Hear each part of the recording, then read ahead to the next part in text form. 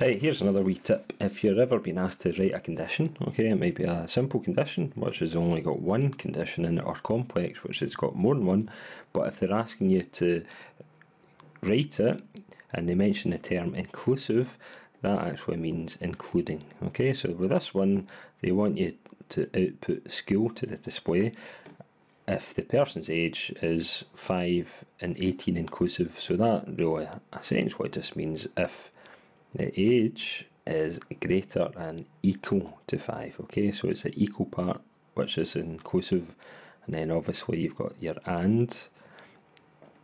Age is less than 18, less than equal to 18, and again that's the inclusive part, okay? So you have to mention the equal sign, okay?